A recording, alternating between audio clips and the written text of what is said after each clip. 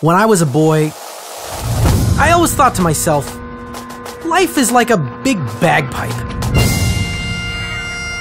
When I grew up, I became a composer. I knew I'd use this career to show the world how freaking cool bagpipes are. Over the years, I always looked for a place to use my love for bagpipes.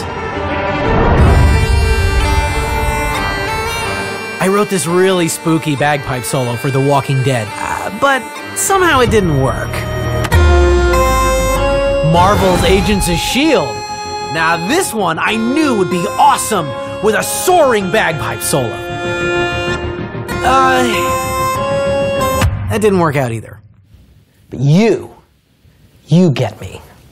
I know exactly what Da Vinci's Demons needs. Awesome. Bagpipes. In bagpipes. Because I'm telling you, when you hear the bagpipe solo for Leonardo da Vinci, it's going to change the way you think about your show. Bagpipes. Yeah.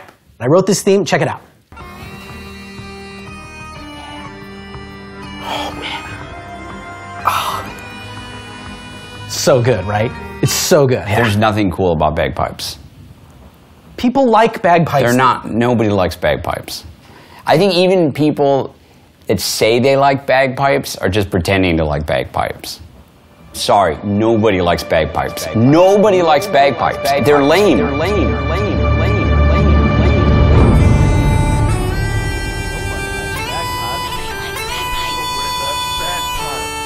Nobody likes bagpipes. Nobody likes bagpipes. Nobody likes bagpipes. Nobody likes bagpipes. Nobody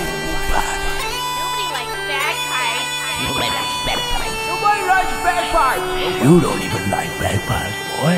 Are you sure you like them? Nobody likes bagpipes.